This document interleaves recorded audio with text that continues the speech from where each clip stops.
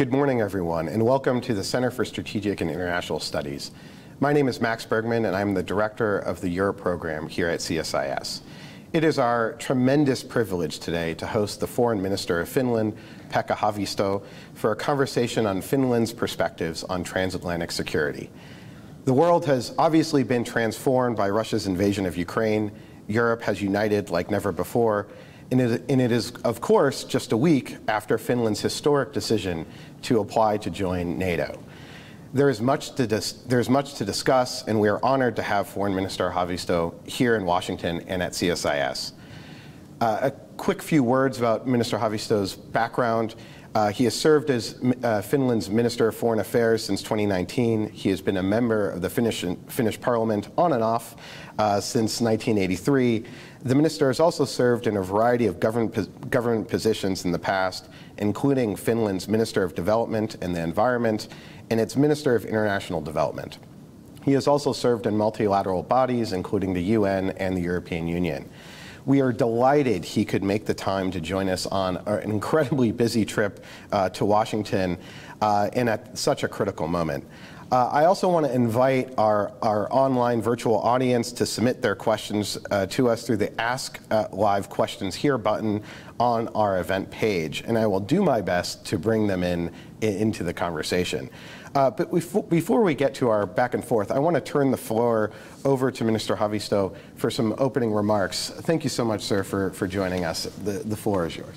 Well, thank you, Max, and it's great to be here with you and also with the audience online. And thank you for taking up the very crucial topic of Finnish and European perspective on the current security situation. And maybe first to say that the US-Finnish relationship, of course, is now more active than earlier. We have a very regular contacts now between Helsinki and Washington, and this is also what brings me now to Washington. And of course, we are following also the tragic events in Ukraine, but of course the Finland's request to join the North Atlantic Treaty Organization, NATO, is also our topic today. I will meet with the Secretary Blinken, and I had yesterday 8 senators and so forth, so this has been a very active visit now to Washington. Let me first run through how we got to this moment in time, and the 24th of February 22, of course, was also for us a turning point, when Russia launched a massive invasion against the sovereignty of its neighbor. Of course, the offensive was a shock to the whole world.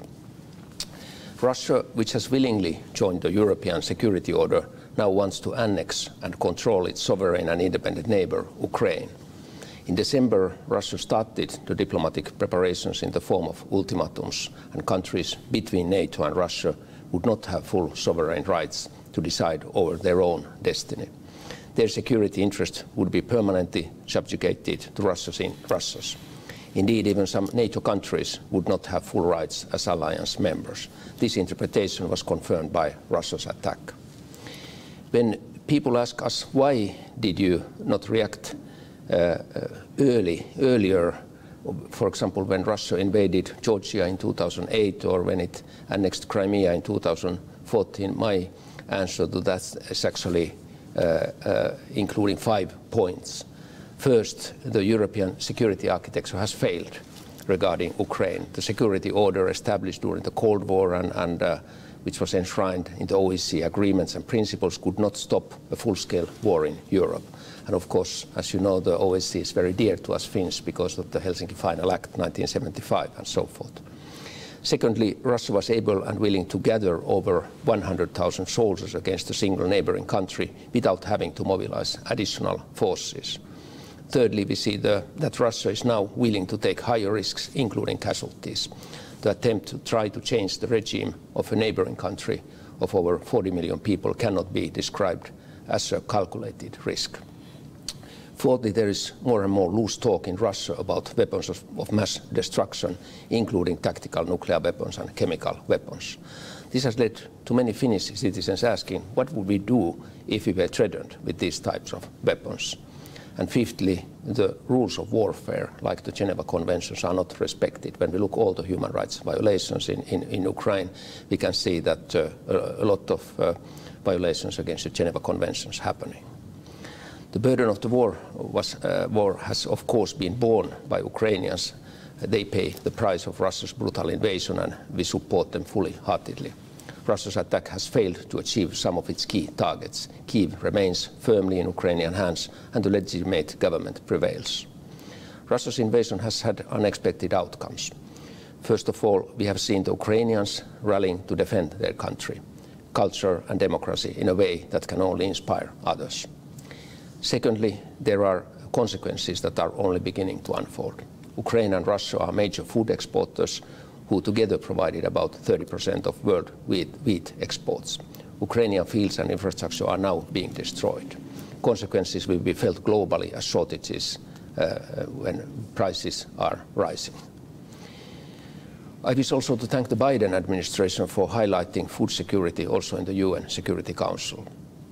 Lastly, Russia's neighbors have reacted. Carefully coordinating with the United States and other partners, the European Union has showed unprecedented speed and decisiveness in condemning and sanctioning Russia and in delivering even defense material to Ukraine. These sanctions deliver a massive blow to Russia's economy, trade and war effort. Let me now turn to Finland, where the popular opinion had remained for some time rather skeptical towards NATO membership. Anyhow, we have been keeping this, what we call a NATO option, in our security white papers, I think since 2004, when we have said that if the security situation changes around the Baltic Sea area, we are ready to reconsider the possible NATO membership.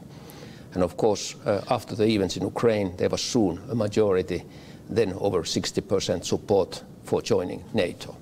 When the Parliament voted now NATO membership, there were 188 representatives out of 200 submitting an application for the NATO membership. The latest polls show that 76% are in favor of joining NATO. This is the highest figure ever in Finnish opinion polls. And of course, our closest neighbor Sweden has also made the same decision, and we have really prepared this process hand in hand. And for us, it's very important because we have so close military cooperation, defense cooperation also with Sweden, and we both have been partners of NATO. Then a good question that what happens next? First of all, of course, we maintain our support to Ukraine. That's the only way to ensure that Ukraine is in a strong position in possible future peace negotiations with Russia. Finland, together with the EU and the United States, stands firmly behind Ukraine and its people. Second point is that while the rules-based international system and the European security structures, such as the OSCE, could not prevent the Russian aggression, we must not abandon them. We will also need various forums after the war. Thirdly, from a European and Finnish perspective, I see that the rapid and smooth accession process to NATO for Finland and Sweden serves everyone's interests. We naturally fully respect the right of every NATO member state to go through their parliamentary processes, and all concerns or questions by member states will be addressed accordingly. We wish to continue our constructive dialogue with the allies and are ready to continue the discussions on the outstanding issues. I'm very grateful for the unwavering support that we have received from the United States throughout the process. We appreciate the widespread bipartisan encouragement, and I look forward to the Senate approving our membership. Really yesterday, possibility to talk directly with the 8 senators, and I could really feel that there is a bipartisan support to our case. We value also the commitment that President Biden made last week to deter and confront any aggression during the accession process. Our membership in NATO is, after a thorough consideration, for the best of European and transatlantic security. Finland is taking this step following a close and wide-ranging partnership with NATO for almost 3 decades. Finland, in our understanding, is a security provider. The Finnish armed forces are strong and can already operate seamlessly with NATO. The Finns' willingness to defend their country is among the highest in the whole world. Finland's security model is based on a comprehensive approach and preparedness across the society and beyond the traditional military approach. Together with Sweden, we will make a strong contribution to the stability of the Baltic Sea region. As a country with a capable and well-trained military, as well as large wartime reserve of 280,000 soldiers, Finnish membership would strengthen the alliance as a whole. As a NATO ally, Finland will commit to the security of all allies. And then finally, Finland is also a strong proponent of cooperation between European Union and NATO. We must develop and mobilize the EU's security and defense-related policies and capabilities, not to compete, but to complement NATO capabilities and capacities. And finally, Finland's membership in NATO is not a threat to anyone. We want to maintain our more than 800 miles border with Russia, a peaceful border. We only seek to enhance our own security and to contribute to a stable security order in Europe. As President Biden said, quote, "New members joining NATO is not a threat to any nation. It never has been. NATO's purpose is to defend against aggression," unquote.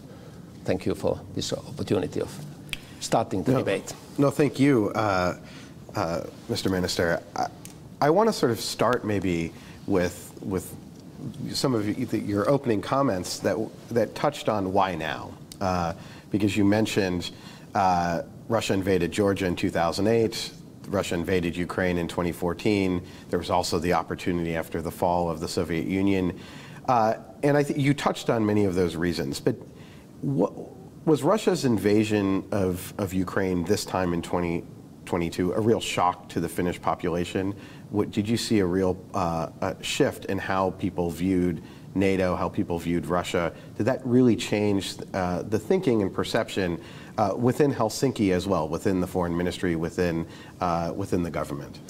Well, I think there were two steps. The first step was late last year when Putin and other leaders in Russia warned that any enlargement of NATO to the east will be met very seriously by Russians, and they will react to that. And probably the talk was more meant to Ukrainians and Georgians, but in Finland and Sweden, it actually attacked our views of our possibility of joining NATO. And then when the February attack happened against Ukraine, that was the second step when you see that Russia is now ready to take very high risks. Of course, you can speculate that maybe Putin didn't have all the intelligence and maybe he was dreaming that this is a rapid operation or so forth, but we saw the readiness of Russia to take a very bold steps which also are risky for their own security. A lot of losses, a lot of manpower lost, a lot of equipment lost, and of course you are living next to a neighbor that can do very unpredictable steps, and that was something that caused a big concern. I want you to maybe talk a little bit about the process and how this decision was tackled by Finland. I had the pleasure of being in Helsinki about 6 weeks ago and was deeply impressed by the sobriety at which all the political parties were treating this subject, in which the government was approaching it, in which the public was approaching it. But this marks a tremendous shift, I think, in the identity of Finland, that we think of Helsinki summits, President Trump and President Putin being there, but also you mentioned the Helsinki Final Act, that Helsinki being this venue for kind of neutral conversation. How will this sort of impact the identity of Finland, do you think, going forward? Well, first of all, we really think that the OSCE and the Helsinki Final Act has been made to prevent wars in Europe, so that there is a mechanism. And of course, we saw a long time the negotiations between Ukraine and Russia ongoing, the two Minsk agreements and so forth. And we were actually still up to January. There was this talk that, okay, we should implement the two Minsk agreements and this 100,000 troops on the Ukrainian border, it's only an exercise, and so forth. So there was a double talk, actually at the same time talking that yes, we will solve this peacefully, and secondly, the preparing for a military action. And I think that was a shock for Finns. We didn't expect that there will be a full-scale war in Europe, and actually somebody wants militarily change the government in a country of 40 million people, almost 10 times bigger than Finland. And that was the reaction. And then actually the opinion shift first, I would say, happened in the public opinion. Then political parties started to react that, hey, this is a new situation. If we had earlier 30% of people supporting the NATO membership, maybe this is the time to use the NATO option that we have always been writing in our government programs. And then political parties started to have their meetings.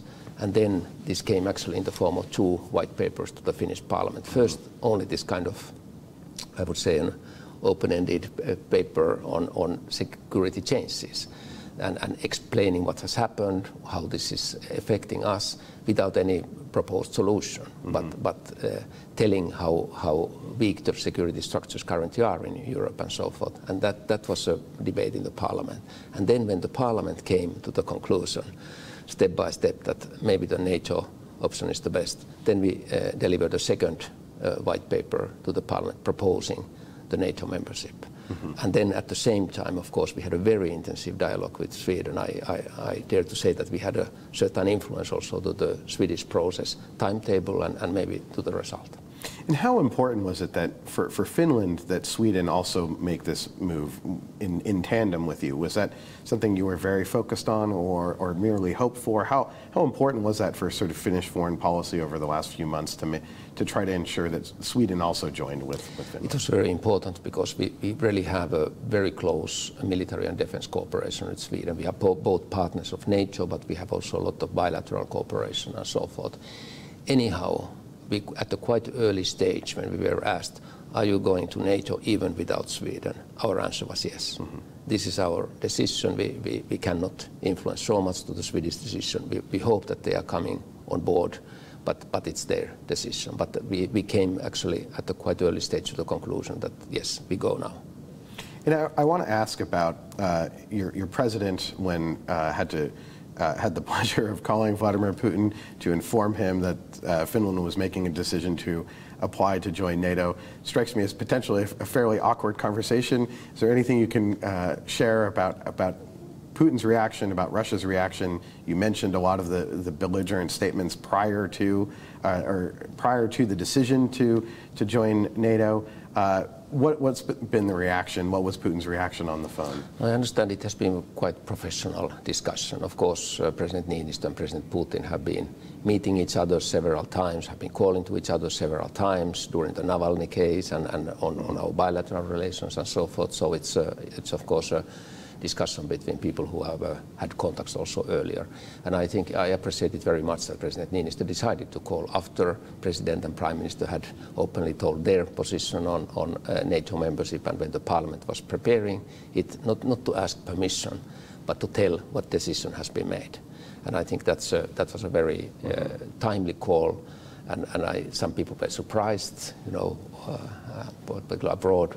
Why do you call Putin in these times? But I think Russia will always be our neighbor. Yeah. And in all circumstances, the communication lines has to be kept open. That's part of the diplomacy.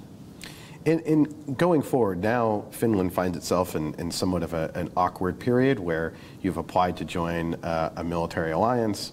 You are not yet a member. We saw back in 2016, Russia essentially back a coup attempt in Montenegro as they were waiting to join NATO in order to circumvent or subvert that process. What are you concerned about in this intervening period? There's been a lot of foreign leaders have traveled to Helsinki, Prime Minister Johnson, Emmanuel Macron. There's relations being developed between UK and France about security guarantees. What are you, how is Finland approaching this period? What are you looking for? What are you nervous about in terms of Russia's reaction? And what do you expect also from the United States? At the beginning of this process, at the early spring, when the discussion started, March and so forth, when we started to discuss about the issue, we of course were looking what are the possible risks, and of course traditional military risks, violation of sea areas, violation of airspace, or cyber threats, hybrid threats. We are very security-oriented people in Finland. We always go through the most negative scenarios, and we were going through those negative scenarios, and we understood that there are some negative scenarios which you cannot cope alone. And then we, of course, were in contact with the governments which you mentioned, the US, UK, European governments, and what will be your support in the case that something bad happens. And of course, everybody said first, you are not under the NATO Article 5, but some kind of security assurances, maybe not guarantees, but assurances can be given. And all countries, of course, gave their own statements. But starting from Boris Johnson, who visited, very strong statement before our decision, came US reaction by Biden, came the French reaction, Poland actually bigger and smaller EU countries. And some of them EU countries saying, hey, you are under the EU Article 42.7 already. Why do you even ask? If you give so much support to Ukraine in these circumstances, which is not a member of European Union, of course, we will come to your help if something happens. And I think these assurances helped us, of course, to make the final decision. And when people are now asking, is something bad happening? We don't see anything. Our border is peaceful, and so forth. And we have been saying that we don't expect anything, but we are prepared for everything. And have you seen any sort of uptick in Russian cyber activity or violations of Finnish airspace, any activity along the border? Are there any concerning signs over the last few weeks? I know Russia has its hands full in Ukraine, but I'm curious if there have been any signs of Russian activity toward Finland over the last few weeks. Well, I would say on a quite normal level. Some violations of airspace, and of course the cut of the gas pipeline, but that was expected because we refused to pay in rubles the gas and so forth. So, but these are all consequences that we calculated, nothing surprising. Now I want to talk a bit about the ascension process. You're here in Washington. There was a letter from more than 80 U.S. senators. We were talking before that Finland has really brought bipartisanship to Washington. Maybe you could, if you could give us some color on your conversations that you had yesterday. I know you were up on the Hill. You were talking to senators. What are the prospects, do you think, for a speedy ratification for Finland? How did you come away from those conversations? No, we got, of course, hear from the senators a very positive feedback, and all of those to whom we were talking to welcomed. Finland actually saw that we are the net contributor of security to NATO. We are not consuming resources, we are bringing resources. We are important for the also for the Baltic states and so forth if Finland and Sweden joins. I think that was very positive. Then, of course, we got some questions about the Turkey and Turkey's position, and also if there are other reservations by any NATO member countries and so forth. So it was a very good discussion, and I could see that the Senate is really wanting to speed up its own decision making, and we are very grateful for these 82 senators who have already stated their position to this. We're getting a lot of questions coming in about the one clear obstacle that has emerged potentially for Finland's ascension in Sweden as well, and that's the reaction from Turkey. There was a delegation of Finnish and Swedish foreign officials going to Ankara to have talks with the Turks. What can you tell us about your conversations with your Turkish counterparts? How do you see this playing out?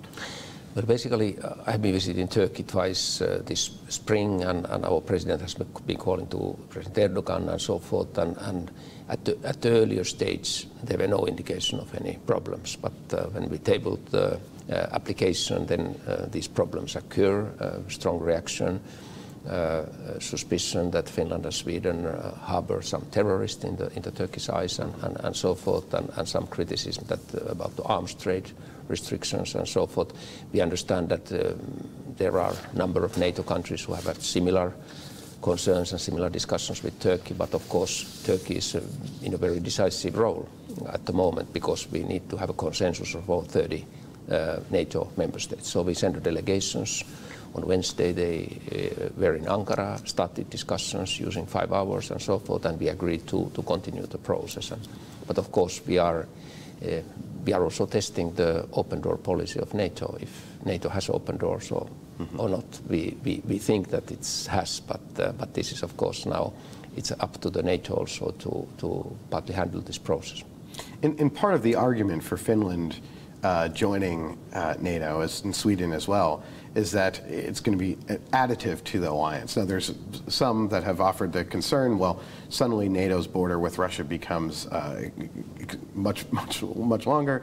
What was your argument to the U.S. senators, to Turkey, to others about what does Finland, do you think, bring to the NATO alliance?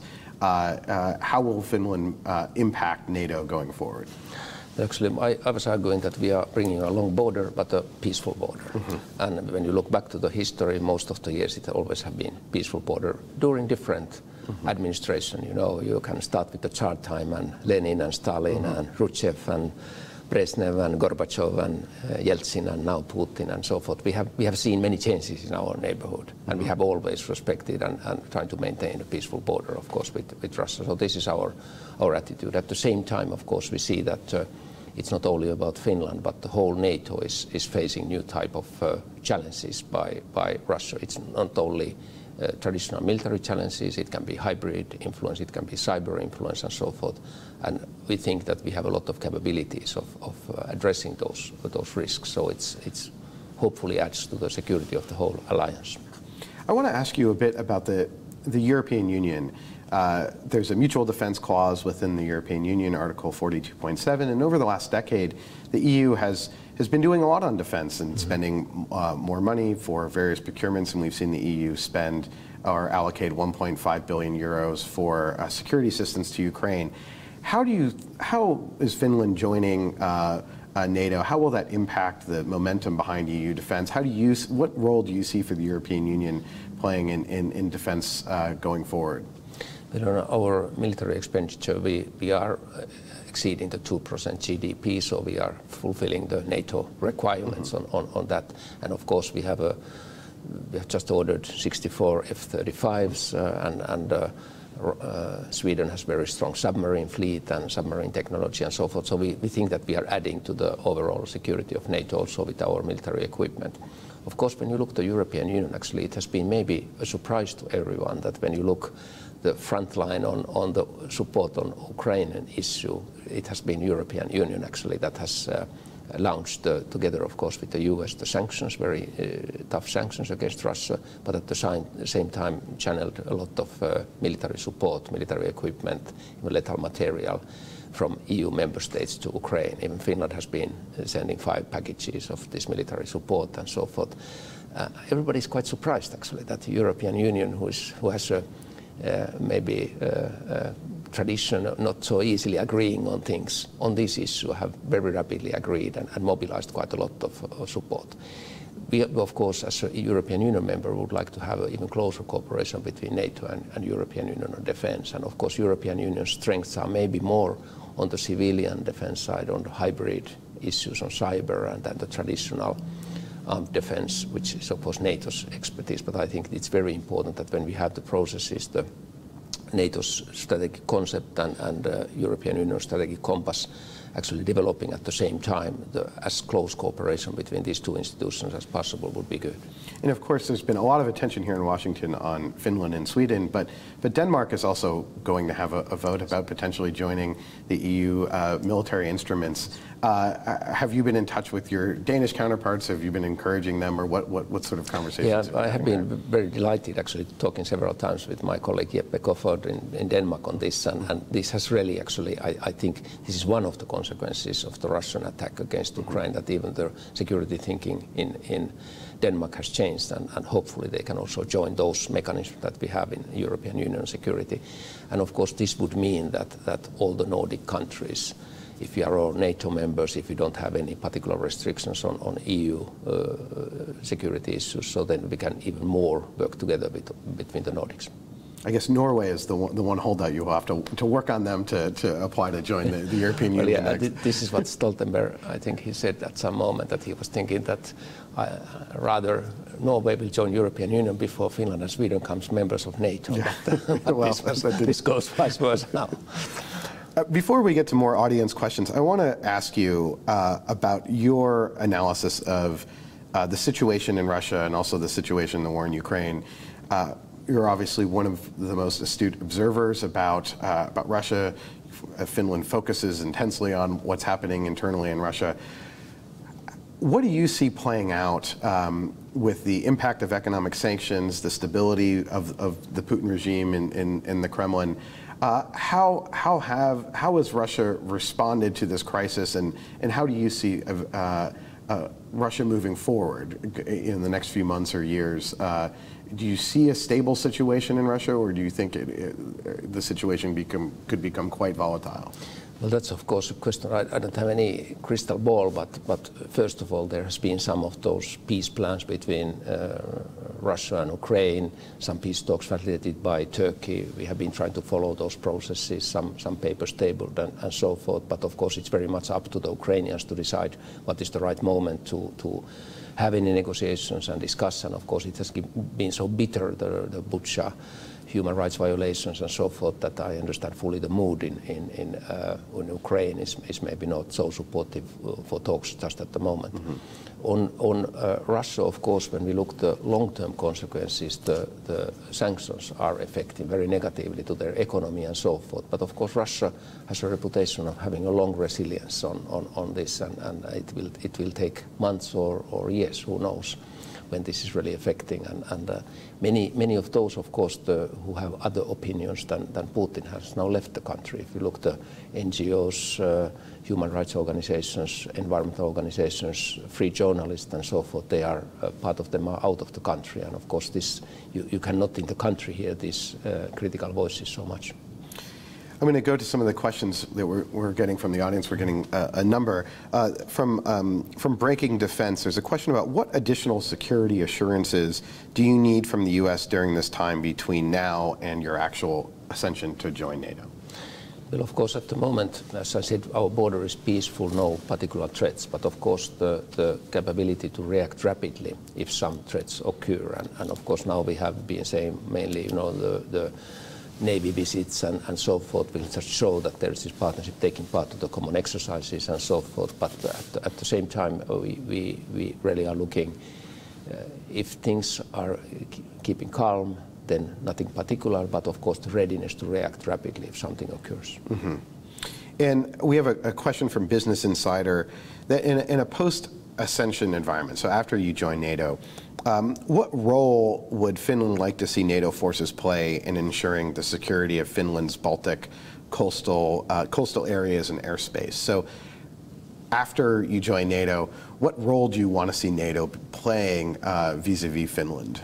Well, in our parliamentary debate, there was a lot of discussion, would there be a permanent basis and so forth, and then actually many parliamentarians referred to Baltic states that it's very difficult to get any permanent basis and so forth. It's actually, of course, on the first hand, we will take care of our own security. That's clear. We will maintain our military expenditure and take care of our own security.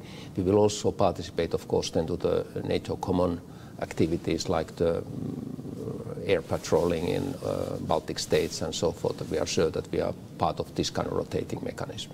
And then, of course, whenever and wherever NATO needs, we are ready to participate to the common exercises. That's, of course, the normal routine of NATO. Then comes the NATO security planning and military plans and so forth, of course, where we then participate from our part. And of course, looking very much the cooperation around the Baltic Sea. There are several NATO countries then after Finland and Sweden has joined in.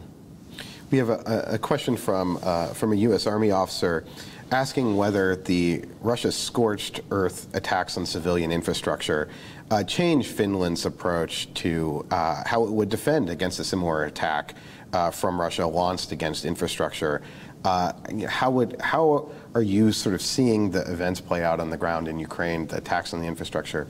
What is is that impacting how your military is thinking about defending itself, and how are you're thinking about your civilian infrastructure? But actually, we are one of the maybe few European countries who still have this tradition of building bomb shelters and even for nuclear war and so forth for all its citizens. Actually, it's in our legislation that we have to. If you visit Helsinki, you can find a lot of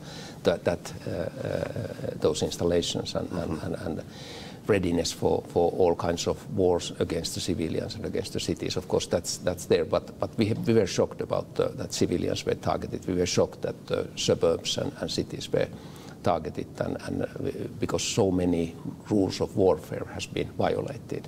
And I think we of course appreciate very much the work of the ICRC and others who are Red Cross, who are trying to work in these circumstances. But we have been, our reaction has been to support the International Criminal Court and their investigations, because it's very important that those who are guilty for breaking the rules of the warfare will be processed.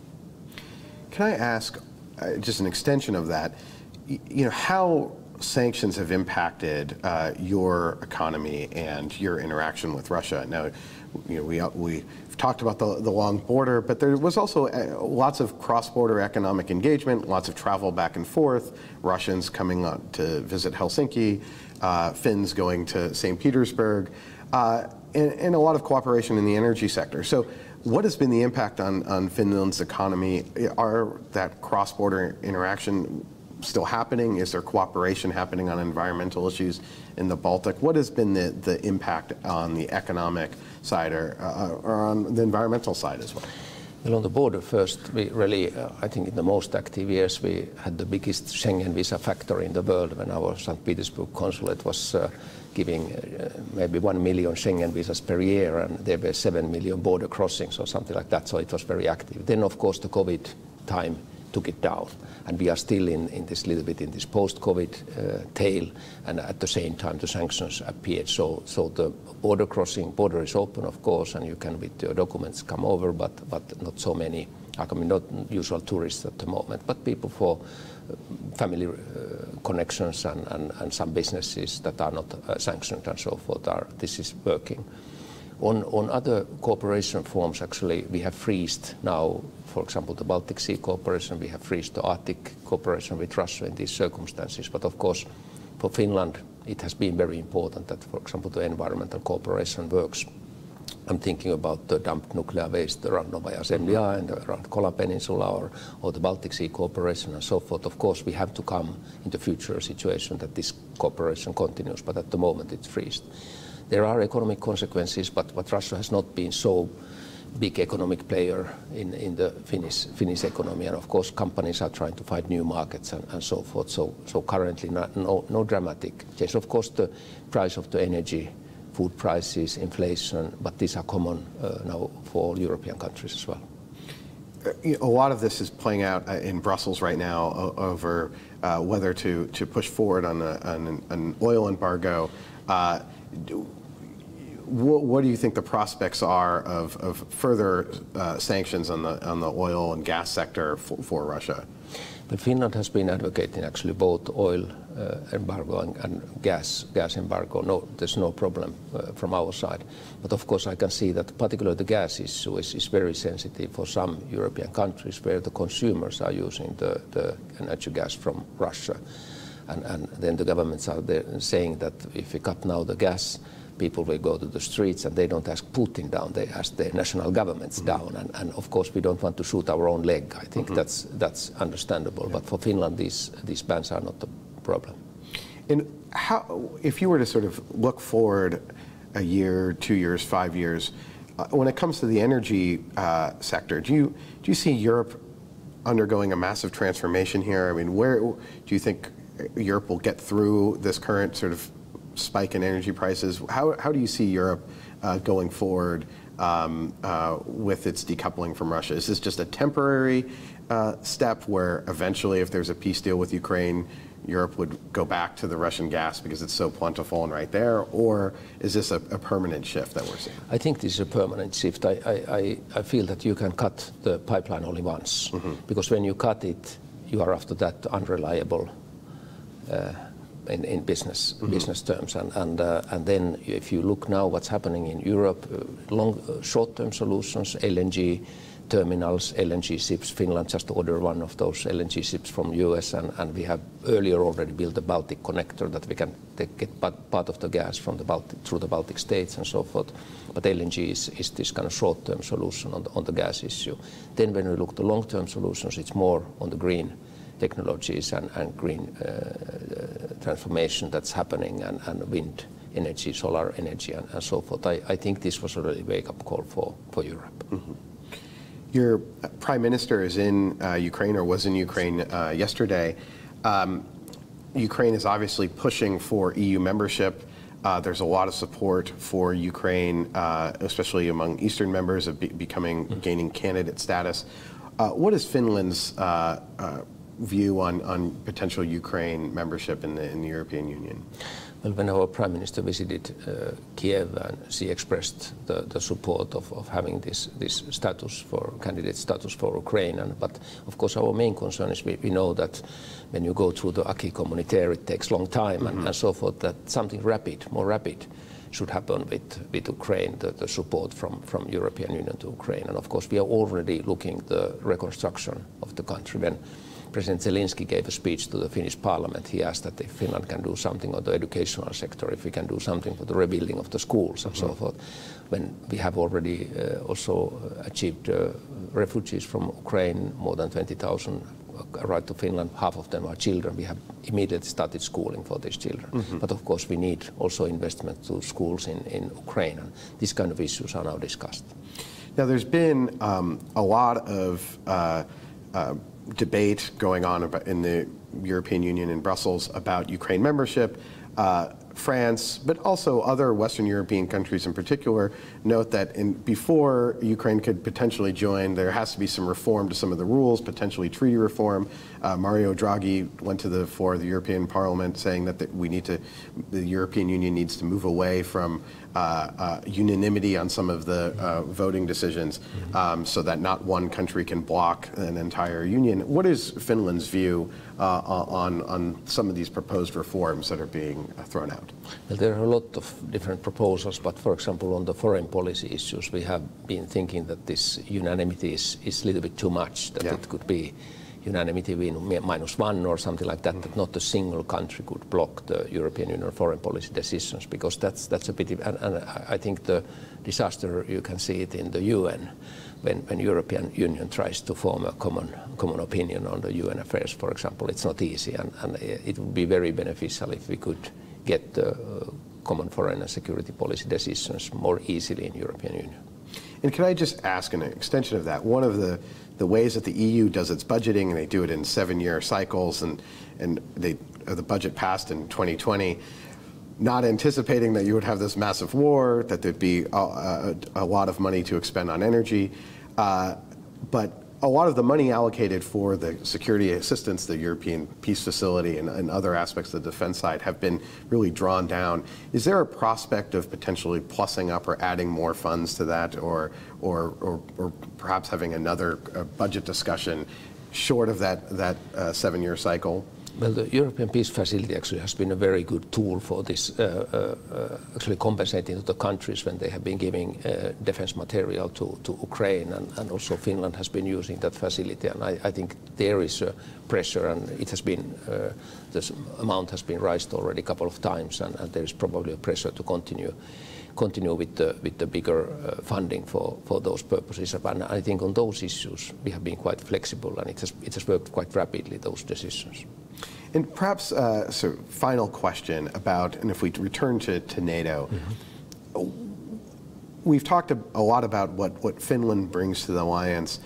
What do you think Finland also brings to the broader security for NATO, especially in the Baltic? I've heard a lot of discussion that the High North now needs to be sort of an additional focus for NATO planners. You know, previously without Finland and Sweden, the focus was could be on the Arctic, but not necessarily on defending Finland. How do you think things will shift inside of NATO, and what do you hope to see in terms of where NATO planners and NATO forces and other aspects of NATO planning head?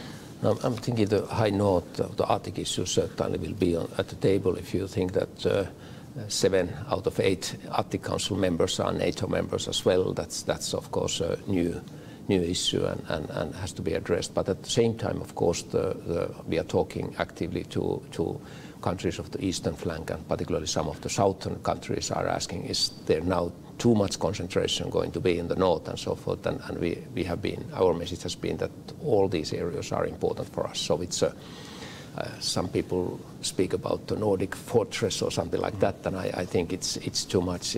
We have to look all those concerns, and including, of course, the Mediterranean partners and their concerns. The Northern Africa issue is as relevant as others. So we have to balance also inside NATO these issues. Well, Minister Haavisto, I know that you have a tremendously busy schedule here in Washington. You have another full day of meetings ahead of you. I wish you the best of luck in those meetings. And it is a tremendous honor and thrill that you came to CSIS today and were willing to speak with us. And also, best of luck in Finland's pursuit of NATO membership. I think everyone on, almost everyone on this side of the Atlantic is rooting for you, and hope that this process is very speedy. So thank you so much. No, thank you for this opportunity of talking with you. Great. Thank you. And thank you so much for all those that attended online. And this video will live in perpetuity on the website, so please share it and send to your friends as well.